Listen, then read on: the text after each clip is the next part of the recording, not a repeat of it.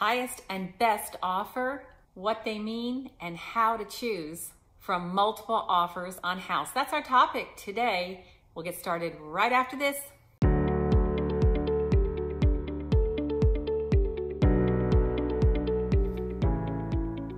Welcome back to my channel. If you're new here, my name is Kim Ward. I am a real estate broker in San Diego and an expert with helping executors, administrators, and trustees with homes in probate or a trust. You know our market has been wild, and now we have situations with the seller trying to figure out highest and best offer, what they mean, and how to choose from multiple offers on house. Perhaps no situation facing buyers and sellers is more overwhelming, potentially frustrating, especially for misunderstanding, and perhaps missed opportunity than presenting and negotiating multiple offers. These offers are competing to buy the property.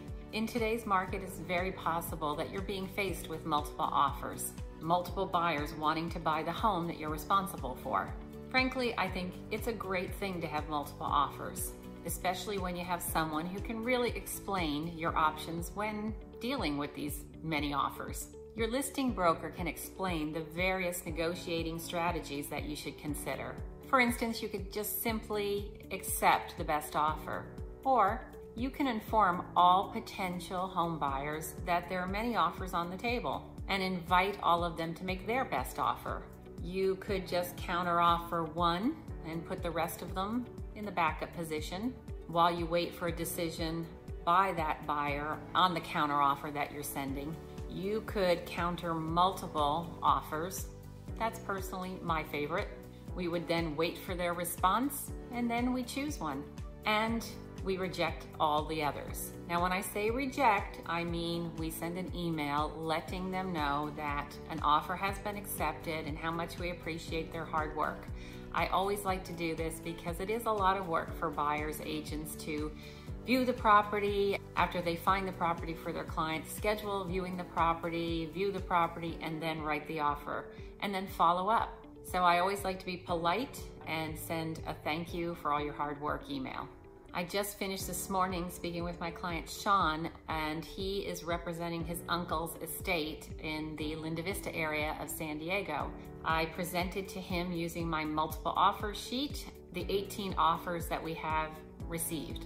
After speaking with him, we decided to counteroffer, seller multiple counteroffer 3 of the best offers, and we'll be sending those counteroffers to Sean to sign, and then we will send it off to all of those 3 buyers agents and see what their response is. Most likely, at least 2 of them will agree to the counteroffer that has various terms that I wanted to make sure to have clarity around. And then tomorrow morning around 10:30, I will speak with my client Sean, and we will choose the buyer that we're going to move forward with and hold the other offer from the other buyer as a backup. To manage what could become unmanageable, I developed a multiple offer sheet. That way it's easy for me to present in one sheet, usually in person, or today because of the coronavirus, we are doing it by Zoom. So I shared my screen and went through each one of the offers on the multiple offer sheet so that Sean could really see what people were offering. There were some cash offers and some offers where the home buyers needed to get loans. The higher priced offers were with loans, and there will be an appraisal on the property, which will take a little bit longer, but it was a $40,000 difference between the highest cash offer and the best offer with a loan. So of course, we're just going to go through that process and hope that the appraisal comes in, and also that the buyer wants to continue forward after they do their inspection. So the multiple offer sheet really helped Sean to see and to be able to compare the benefits of each of the competing offers. And that's how we decided to go forward with the offers at the highest price with loans instead of going with cash offers. If you'd like to see that multiple offer sheet, we have a link down below that you can see how I put it together and how it will help you when you are the person responsible for looking at all the offers to be able to differentiate the pros and the cons of each offer easily instead of having to look at all of the California Association of Realtors documentation, which is 12 or more pages to read through. So it's a nice, concise way that we put this together for you. So I'm sure you realize, based on what I shared earlier of the different approaches that you can take, that each of these approaches has its advantages and its disadvantages. Sometimes patience can result in an even better offer received. When we invite buyers to make their best offer, we call it your highest and best offer. It may produce better offers than those that are currently on the table, or it may discourage the buyers and they may choose to not go forward with the idea of purchasing the home and move on to looking at other homes.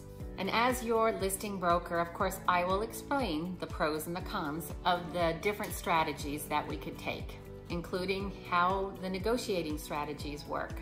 The decision, of course, is always yours to make. You'll appreciate that my advice is based on past experience, a lot of past experience, and there's no guarantee that any particular buyer is going to come through as we would hope they would, and that they'll react in a particular way. So you might want to consider the following dynamics. Sellers, of course, want to get the highest price and the best terms for the home, while buyers want to get the lowest price and the most favorable terms for them. Listing brokers, on behalf of their seller, we represent the seller's interests, whereas the buyer's agents, they represent the best interest for their buyer clients. I've been asked about disclosing the actual price and terms of other offers if that would get the seller a better price. And sometimes the answer is absolutely yes. I recently was helping Mike with his brother's home in Ocean Beach. We recently put this home, this 448 square foot tiny little home on 2,500 square foot lot that's 5 blocks from the beach, put it on the market at $650,000. Based on the comps that I pulled up, that's what we agreed to, Mike and I, to put the property on the market at $650,000. By the time I was done manipulating / negotiating, the property sold cash in 14 days for $775,000. The way I did this was disclosing where the number was going on the purchasing of this property. We had 15 offers, I think. The nearest next offer was $730,000 and I sold it for $775,000. As you can imagine, Mike was pretty outrageously happy. So what's fair? What's honest? Why isn't there a single, simple way of dealing with competing offers? Knowledgeable sellers and buyers realize that there is never a clear-cut answer on how these things are going to go, because these are complex situations. But some fundamental principles can really help with the negotiating in these types of situations.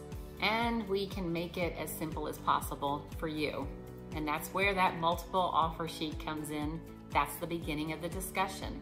And again, realizing that the listing agent or broker represents the seller's interest while the buyer's agent represents the buyer's interest. We real estate professionals, we're subject to state real estate regulations. And if we are realtors, we have to abide by the Code of Ethics. The Code of Ethics is drawn up by the National Association of Realtors.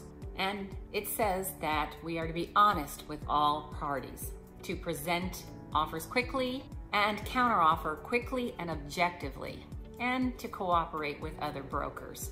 That cooperation involves sharing any relevant information. Frequently, I've heard of agents, and I've experienced this myself when my team are helping a buyer and there's no communication from the other side as to where our offers are at. You know, we are hired also to represent buyer clients from time to time.